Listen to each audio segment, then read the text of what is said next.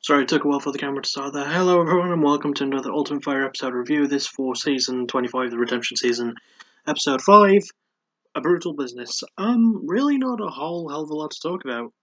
I guess we'll just kind of go to the start.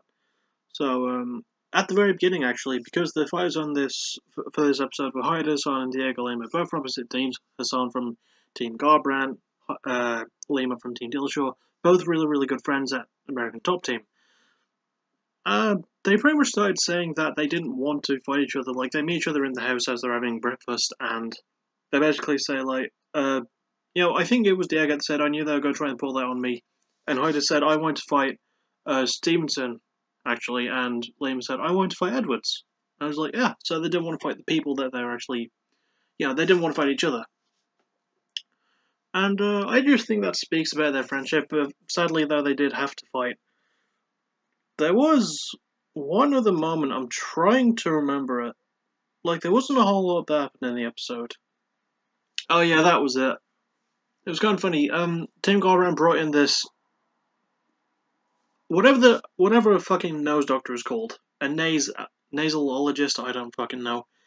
He was brought in and he basically had this device to open the airwaves in through the nostrils by putting this little sort of black, the squeeze thing as the doctor used.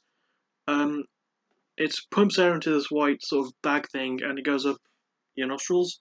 And Uriah Faber was the first one to have to try it because he's the oldest one there. He's the main coach. Well, Team Garbrandt's the main coach, but Uriah's helping him.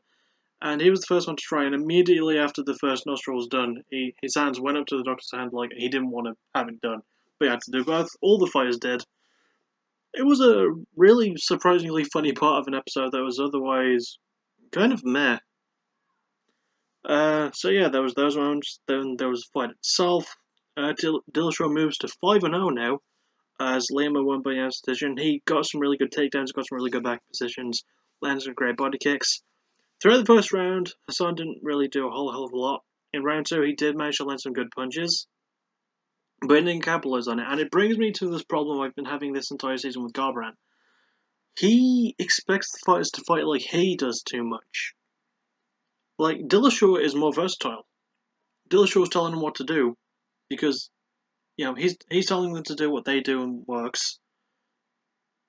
And you would think for a guy that actually asked him, like, mentally, why do they want to be here from Garbrandt, which I thought was a really smart move from him, you would think that he would teach them to not fight so much like he does. I've got no problem with the way Garbrandt fights. I think it's a very exciting style.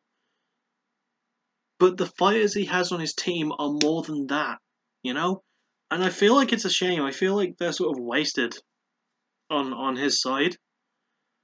But yeah, it was a good fight. It wasn't too interesting.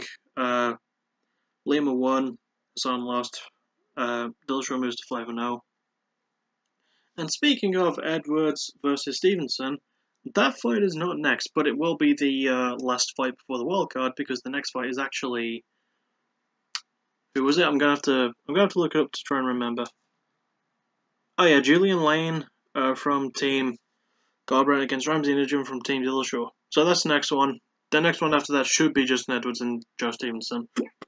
Pardon me. And then should be the wildcard fight. So yeah, it wasn't terrible. The fight itself was pretty good. I thought Lhima put in a good performance. I thought Hassan did well, as long as he lasted, which wasn't long. Yeah, there really isn't a whole hell of a lot to talk about for this episode, so I guess I'll see you tomorrow for my next backtracking episode. Which will be a lot longer than this review, because it's going to be Avenged Sevenfold, and I've written a lot on it. Like, I've done a huge chunk for it, but it's going to be a good episode. So I'm looking forward to that, and I'm looking forward to the next episode of The Ultimate Fighter, and I'll see you all tomorrow. Just take care and stuff. Bye-bye.